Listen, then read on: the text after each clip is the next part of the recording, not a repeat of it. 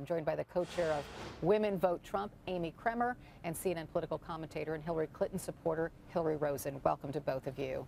Hey, Carol. Sorry Nice about to those have you here. Indians. Oh, I'm so sad. I guess we're not here to talk about baseball, huh? No, but that's a good thing today, Amy, since my team lost. So. But Amy, I want to start with you and ask you what you want to hear from Melania Trump, since she hasn't been stumping for her husband much. Right. I want to hear what she wants to do as First Lady. I think she's a great speaker, and she's a very classy lady. I know that at the convention and anytime she's been out there talking, people love her, and so I want to hear more about what she's going to do. I applaud her because she hasn't been out there. She has said that raising their son Barron is her #1 priority, and there's a lot of pressure on campaigns, as we all know, and so I'm sure she's felt the pressure to get out there, but she stood firm and said, no, my son is #1, and so that's been her priority, and I applaud her for that. Hillary, what do you expect to hear from Melania Trump? Well, I'm sure she's going to be the dutiful wife and talk about how much she believes in her husband, which I hope she would, since she's married to him. I think that the fact that she hasn't been out there to date has been because she has wanted to stay home with her son, but also because the campaign kept making promises about her appearances that then they couldn't keep, like they were going to have a press conference about her immigration status, or that she was going to deal with other issues that had been raised. So I think that they have tried to not put her in that position of having to defend herself against some of those mysteries. But, look, these are the final days. It's all hands on deck. Right. Right. I'm just, because she's going to be speaking in the Philadelphia suburbs, so she's going to try to woo those white suburban college-educated women back to the Trump camp. So what will Melania Trump say, Amy, that will accomplish that? Well, Carol, she's a mom. She's no different than any other mom out there. Yes, she is Melania Trump, and her husband is running for president of the United States, but she's still a mom. And just like Michelle Obama and her girls, I think that it's good that she portrays that. The other thing I would say is she's also a very strong woman.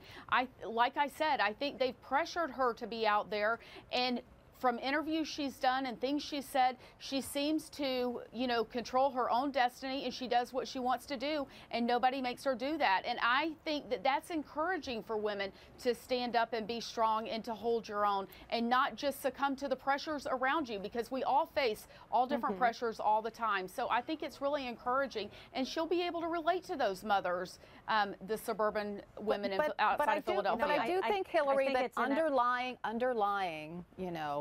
people will be watching Melania Trump's speech, but underlying all that, they'll be thinking, well, what about those things that her husband said about women? What about those women who have accused Donald Trump? Right. I don't think that Melania Trump will bring that up. Probably many analysts would say she should not, but that's there still, right? This is a very high-risk strategy for the Trump campaign, because it's inevitable, I think, that when people see Melania Trump, when news reports come out about Melania Trump, it doesn't matter how classy she comes across. What people are going to be remembering and thinking about is Donald Trump's words on that bus, those 12 women who have accused him of, inappropriate groping, his boorish behavior over the years on Howard Stern, his nasty comments about Megyn Kelly and Rosie O'Donnell and women in general, Alicia Machado. That's what they're going to be thinking about when they look at Melania Trump. And they may admire her for sticking with a guy who is so obviously misogynist and boorish, but really it's going to reinforce memories and thoughts about him that suburban women are not happy with. And so I think it's a mistake on the campaign's part, actually. Yeah. Amy, and I bring this up because of what happened in New Hampshire with Republican Senator Kelly Ayotte, right? She's running for re-election. It's a very tight race there. And she was on this radio show, and she talked about whether she wanted her daughter in the same room as Mr. Trump or Bill Clinton. This is what she said. I have a 12-year-old 12-year-old daughter. Okay. Would you want let's fast forward 4 years, and your daughter's 16 years of age. Would you have wanted your daughter to hear the conversation that Donald Trump had engaged in with the reporter from Access Hollywood on that bus? I think we all know the answer to that. Okay. Yeah. At any point in time, would you want your 16-year-old daughter in a room with Bill Clinton? I wouldn't want my daughter in the room with any of them. But, you know, the point of this is that, you know, why would I want my daughter in the room with them? Okay, so Amy, that sentiment is still out there. Yeah, but Carol, this is the thing, is that what Donald Trump did, he apologized for, and we're going to see if the American people have forgiven him.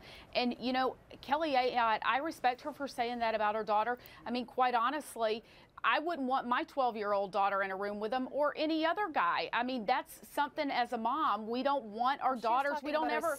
Well, I'm no, sorry. I don't think she's. I 16. We're talking about. My point is, she's not talking about like they're going to attack her. I think she's saying she doesn't want them around. She doesn't want her daughter around that language. That talk, and I understand that. About the President of the United States. What parent would not want their child to be in the Oval Office to meet Hillary? Barack Do I Obama need to remind or you Hillary of, Clinton? Do I need to remind you about Bill Clinton? No, I mean, what we need to think about. Office. I'm sorry. This is what we need to think about. Who is going to be our next president? Who will we want our children to be in the room with? Hillary Clinton is somebody who children will want to be in a room with. They're following Barack Obama. That's so to suggest that somehow for Kelly Ayotte to say, well, you know, I wouldn't want my kid to be with any president. That's crazy. What we want is our kids to look up to our president. Hillary Clinton will be that kind of president. No, she won't. That we can be proud of with our kids. She will go into the White House under a federal investigation, and never in our history has that happened. First of all, she is not under federal investigation at this point. We have a staff issue there. But having said that, what we want is proud. Kelly Ayotte will not be able to put her kid in a room with Donald Trump because she's afraid that he would grope her or kiss her, whatever. Please. Let's not even think about that. And she's going to send him to the send her child to the White House with Bill Clinton? I don't think so. I think the American people not running for president. Look, the fact is that we have two candidates that are the most unlike candidates in the history of this nation, and the American people are going to have to decide. And are they going to decide based on comments that Donald Trump made that we don't like, or are they going to base it up on decisions and actions that Hillary Clinton has done, putting our national security at risk by having a unsecured server in her basement and sending top classified information across There's no evidence that Hillary Clinton put our nation at risk, and that comes from the FBI director. She has admitted that it was careless of her to do that. But I got to end the conversation. But you're right. There. Elections are about choices. Thank you so much, both of you. Who our kid is proud of is important. Amy Kremer, Hillary Rosen, thanks to both of you.